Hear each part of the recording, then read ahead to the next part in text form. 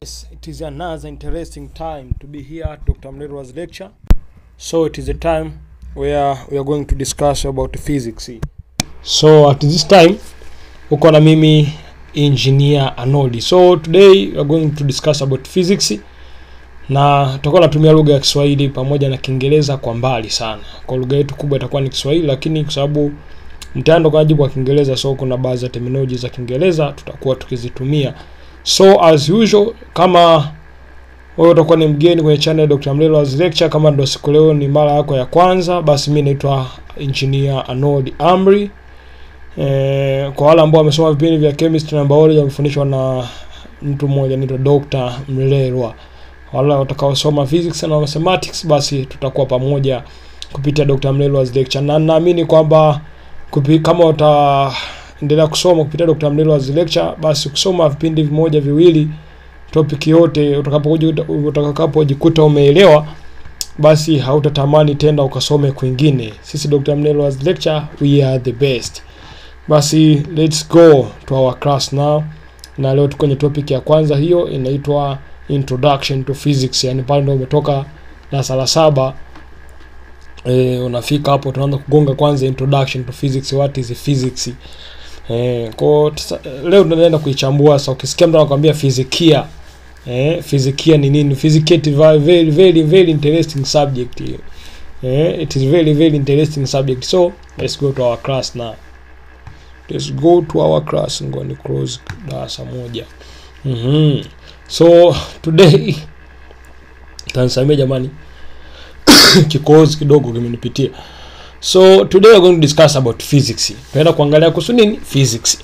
Sa nini maana ya physics? Tunaposema physics unakuwa naandika hapo pembeni jamani. Physics is the study of sorry tusianze hivi. Is the branch of science which deal with the relation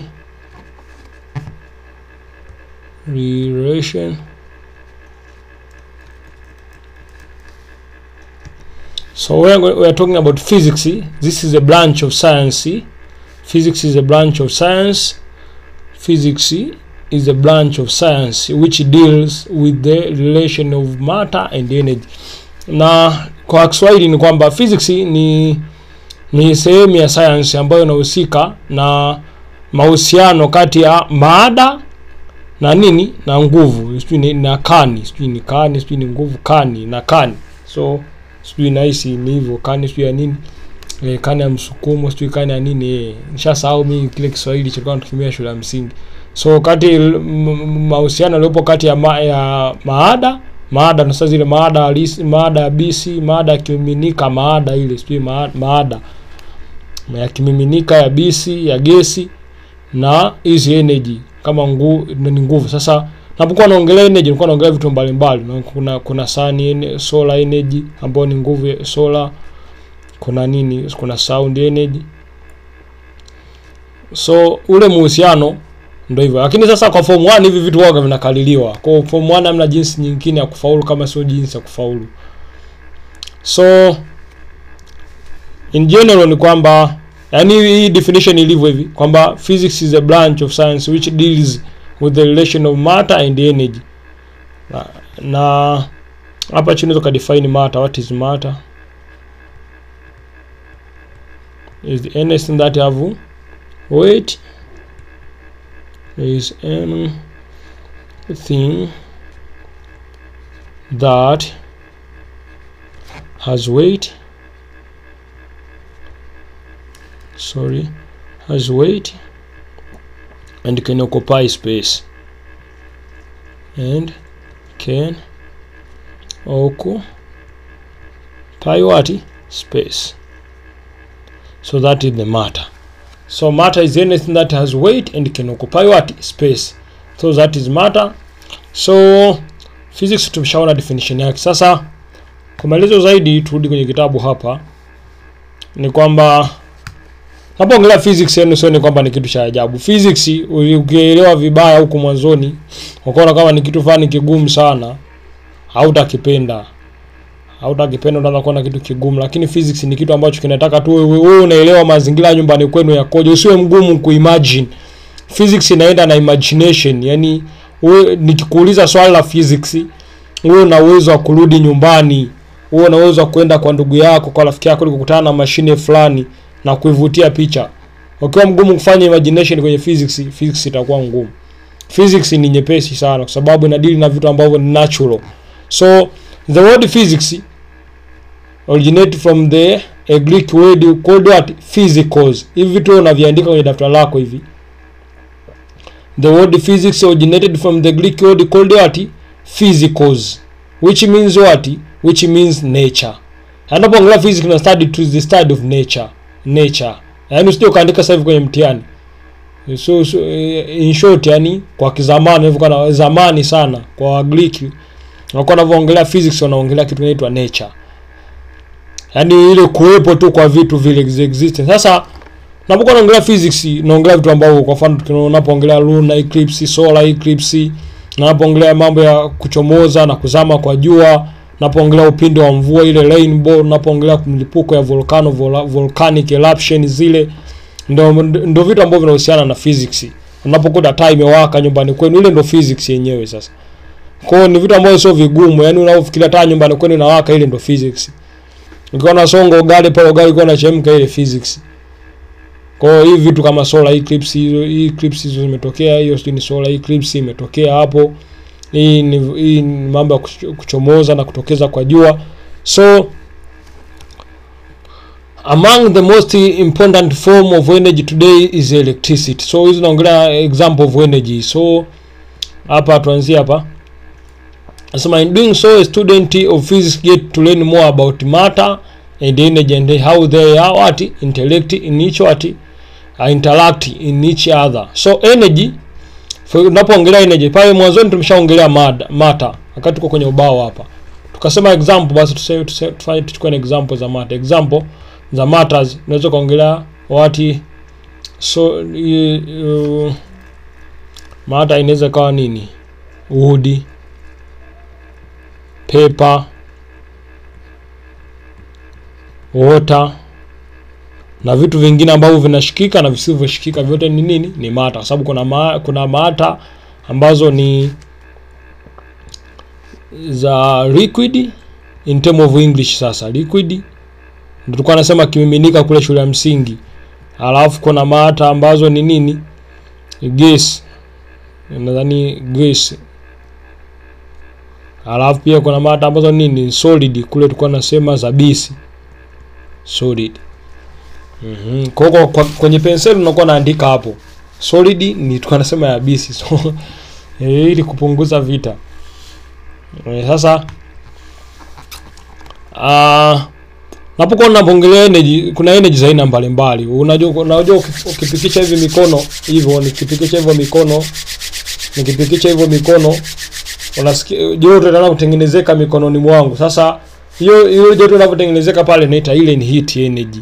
Kuna light energy inatokea kwenye taa, kuna electricity energy, electricity ni the amount of energy. Sasa unakuwa unaongelea uwezekano wa kuwepo kwa umeme, sababu umeme unaweza kawepo lakini taa isiwake. Ile taa yenyewe ni matter. So kuwepo kwa ile matter na electricity mpaka ikatokea light, ndio tunachoongelea kwenye physics. Kitu gani kimefanyika pale sasa? Sasa tusiongee sana hapo mwanzoni, au tukaanza kufanya somo lianze kuwa gumu. So kuna mambo tu ambayo lazima uyajue kwamba point nyingine ambayo unaweza kuiandika, ambayo uiandike pia katika nyingi ambazo umeandika kwamba person who study physics, person who study physics is called what? Unaweza kanitajia hapo. Is called whom? Is called physicist. Physicist. So a person who study physics is called physicist. Physicist. Is called whom? A physicist. So hivyo ni vitu ambao kwenye mtihani wanauliza hivyo. Form 1 mna maswali mengi. A person who study physics is called physicist. Define physics. It is a branch of science which deals with the what. Define matter. Is there anything that have weight and can occupy space? Example of matter: wood, paper. Utataja na vitu vyote ambavyo ni vya gas na solid na liquid. Water unaweza kaongezea hapo. Kwa ndo vitu ambavyo ndio kwa naulizaga hivyo form 1. So kama usipoelewa anaweza kukupa kuna ka quiz yako unaweza kufanya kwamba identify 10 items around your school and home environment which use the concept of what? Of physics operation. Kwa unaweza kufikiria hapo. Nishakwambia ni unapofikiria physics usifikirie kwamba ni mavitu makubwa. Unapoona taa hapo nyumbani kwenu, hiyo simu unayotumia hiyo ni physics.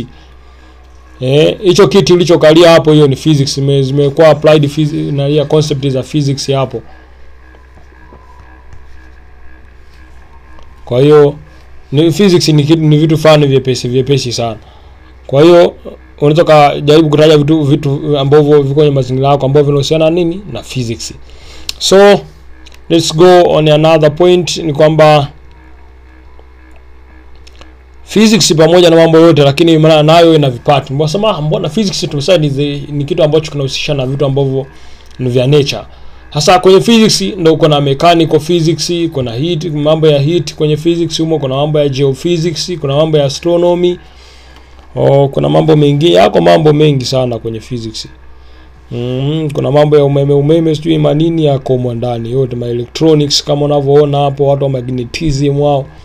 Kwa ukifika mambo utaenda kuya specify ukifika chuo huko. Au kote chini huko form ngapi tulikuwa nasoma, tunavisoma hivi in general. Hasa tuanze kupiga kimoja kwa haraka hapo afu kipindi kiishe. The following are some of the branches of physics. Unaandika hapo kwamba the following are some of the branches of what? Of physics. Sasa kuna branch ya kwanza physics ambayo inaitwa mechanics. And mechanics is the branch of physics that deals with the object and either they are stationary or in what? In motion. Yani kifupi ni kwamba hii branch ya physics ni branch ya physics, hii mechanics ni branch ya physics ambayo ina deal na vitu vikiwa either viko kwenye motion. Either viko kwenye motion au vikiwa station. Napoongelea station vikiwa vime stop, kwamba havitembei, ndio kitu inaitwa stationary. Stationary ni kwamba kitu kinakuwa kwenye motion au kimfanyaje, kimesimama. Whether they are stationary or what? In motion. So is the branch of physics that deal with the object are either in stationary or what? In motion. So mara nyingi inakuwa inaangalia sana mambo ya force acting on them and their what? On their impact. So kwenye hii mechanics kuna under these branches kuna aspect kama mambo ya linear motion, kuna mambo ya circular motion na mambo ya oscillatory what? Motion of object. So hii mechanics it deals, unaweza usiandike haya, unaweza kusema kwamba mechanics kwa sababu part ya kwanza tumeona kwamba ni mechanics. Kwenye mechanics hapo ukishaandika definition hiyo unasema it deals Japokuwa hivi sio vya muhimu sana kwa mtihani, hivyo sitaiona mtihani wote wameviuliza. So unaweza kuviongezea tu kwamba it deals with the linear motion, circular motion and oscillatory what? Motion. Kitu kama ya notes yakawa mengi, afu mwisho wa siku ukawa na material ambayo kichwani hayana kazi. So mechanics deals with what? With the linear motion, circular motion and oscillatory what? Motion. Kuna kipengele cha pili cha physics, branches za physics hizo ambayo inaitwa heat. Kwenye heat hapa the one among of the form of what? For energy. Heat is among one of the form of what? Of energy. Ni moja hapo kati ya energy ambazo tunazo. How it can be transformed from one point to another through, napoongelea heat naongelea joto. Napokuwa naongelea hali ya ujoto au ya ubaridi nakuwa naongelea heat. So ile hali ya ujoto inaweza kusafirishwa kwa njia mbalimbali. Kwa sababu njia ya mnuruhisho, njia ya msafara kule katika shule ya msingi. Sasa huku tunabadilisha, tunakuwa tunatumia kimombo. Nasema by conduction, convection and what? Radiation. So this kwa maelezo mengine is not necessary sana. Because this is the branch of physics, it describes the phenomena of what? The phenomena of what? A phenomena of matter when heat energy is what? Is applied to it. So napokuwa naongelea kitu fulani, kuna topic moja iko form 5 inaitwa heat. Tutaja kuisoma vizuri ndio kukielewa hichi kipande. So this is a branch of physics ambayo ni heat, describes the phenomena of matter when heat energy is what? Is applied to it. So twende tuangalie branch nyingine ya physics ambayo inaitwa light. Light is a form of energy. In light now ni form of energy ambayo inakuwa generated by what? By sun. Sun is the main source, yani sun is the main source of light. Light travel in a straight line. Sa tunasema kwamba we see object like mountain, water bodies and their aid of light with the what? With the aid, kwa msaada wa nini? Kwa msaada wa mwanga. Unapoongelea light tunaongelea mwanga. Mwanga, chanzo kikubwa kabisa cha mwanga ni nini? Ni jua. So kuna branch hii, ni branch ya 3. Kuna branch ya 4 inaitwa, hizo wewe unaziandika na hizo notes unasimamisha video unaandika. Kwa ni vitu ambavyo ni vya msingi. So kuna part nyingine inaitwa electromagnetism. Electromagnetism is a branch of physics which deals what? With the interaction between what? Electromagnetic field and what? And electricity and electric. So electric field na hizo magnetic field, it has a what? The wide range of application what? In our daily life, including generation of what? Of electricity and fabrication of what? Of motor. So hiyo ni kipande cha 4, na kipande cha 5 ni astronomy. Napoongelea astronomy tunaongelea ule unaji. Watu wanaodili na nyota. So nyota hizi za waganga ambazo wanakutabiliwa na nyota pia nini imefanyia, sio ameiziba, sio ameiba. Nyota hawaibi bwana. Nyota ni kubwa sana nyota. So astronomy deals the study of what? Of the universe. Au tunasema cosmos. Is the study of what? Universe or what? Cosmos. And everything contained on it in it. The word astronomy originated from the 2 Greek word what? Astronomy, which means what? Star and what? And moons. Astronomy inajikuwa generated by what? Star and what? And moons. So ni watu ambao wanakuwa na dili. Astronomy ni kipengele cha physics ambacho kinahusika na mambo ya study of what?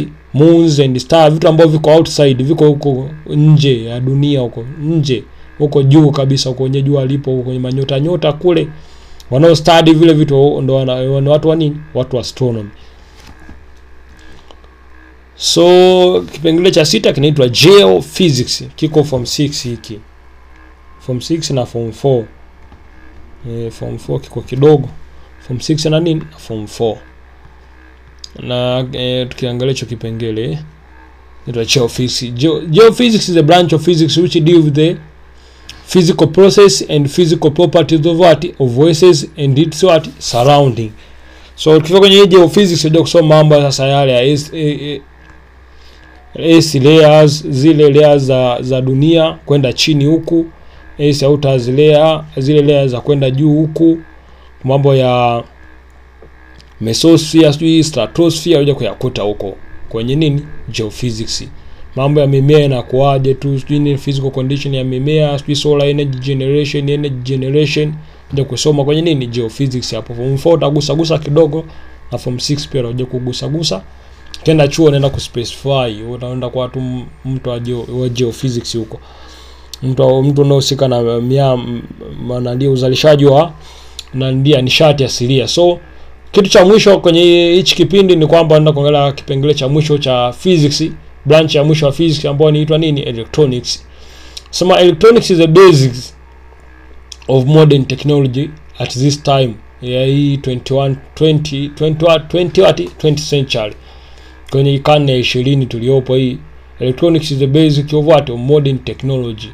It involves the study of circuit that are made of semiconductor what component like diode, unapoongelea transistor, and unapoongelea electronics, unapoiona ile circuit ya radio ile, ule utaalamu uliotumika pale kutengeneza ile circuit ya radio, circuit ya TV, nadhani unakuta pale na vidude pale, sijui vikapasta vingine viko kama vitenki hivi, ukivikuta sasa vile ile pale teknolojia au ule ujuzi wa kutengeneza kile kitu unaitwa nini? Electronics. So pale kuna vitu kwenye ile circuit kama video, kuna vitu vingine vinaitwa diode, kuna vitu vinaitwa transistor, kuna vitu vingine vinaitwa integrated circuit. Sasa and what most of the communication devices are made of what? Semiconductor what material. So napokuwa naongelea simu imetumika kwenye hichi kipengele cha electronics. Simu imetumika kwenye kipengele cha nini? Cha electronics. Napoongelea computer kwenye kipengele cha electronics cha physics. Kwa physics is one of the most important subject in our daily life. So up to here, japo kipindi ni kirefu, acha tukutane kipindi kijacho. Thank you for watching and have a nice time. Uko na mimi Dr. Mlelwa Lecture, mwalimu wa physics and mathematics, Anodi Amri, engineer mwenyewe.